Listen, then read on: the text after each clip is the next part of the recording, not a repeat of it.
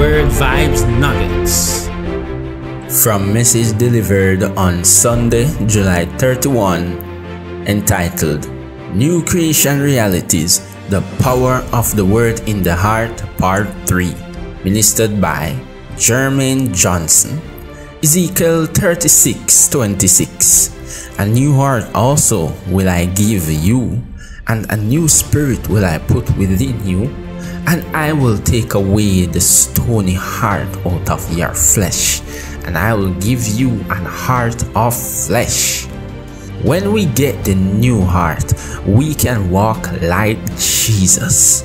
This is made possible via the Holy Spirit living inside of us. It is imperative that our lives are led by the Lord.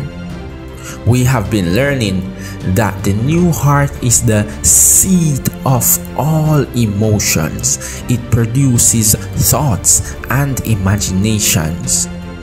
Are you thinking and imagining wholesome or pure things right now? We may wonder at times how people do certain things. The truth is, what is in the heart will always be manifested. With the new heart, our motives are right. We flow with the Holy Spirit. When we think about power, many minds may move to controlling people. Rather, the power we speak of is the Holy Spirit. We can acquire lots of knowledge, but this still can't accomplish what the Holy Spirit can without that new heart. According to Acts 1 verse 8, the power we speak of is the new birth experience. The kingdom came in our hearts to rule and reign. The power, the spirit of truth, according to John 16 verse 13, it is the living God. God himself, the Word is God. The Word of God is spirit and light, a discerner of the heart, so the Holy Spirit supersedes the five senses. God's Word is the incorruptible seed, and when the seed is planted in our hearts via the new birth experience, it produces only what God wants. Furthermore, the new heart is given by the Holy Spirit through the blood of Jesus Christ.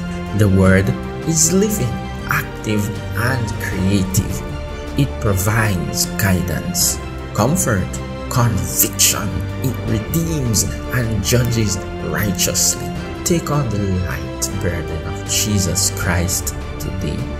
What the world needs right now are intercessors. The new heart makes this possible. It comes with the ability to really love and be merciful. Matthew 5 verse 7 lets us know in order to receive mercy from God, we first must be merciful. We must put others before ourselves. This is all about treating others the way we want to be treated by God. This is charity, the voluntary giving of love to those who don't necessarily deserve it. Ponder these things. Why would we receive mercy if not to be merciful? The ability to love unconditionally and be merciful to the undeserving comes with the new heart. Hate, pride, envy, the unwillingness to be an intercessor will corrupt the new heart and lead us to hell. 1 John 4 verse 20 to 21. If a man say, I love God, and hated his brother, he is a liar. For he that loveth not his brother whom he hath seen, how can he love God whom he hath not seen? And this commandment we have from him, that he who loveth God, love his brother also. I am blessed by the fact that the Holy Spirit is the absolute power. No evil can escape his sight. We received a brand new heart via the new birth experience in order for the works of the Holy Spirit to be unleashed in and through us on the earth, changing lives. New heart, permanent change, new life in Christ Jesus.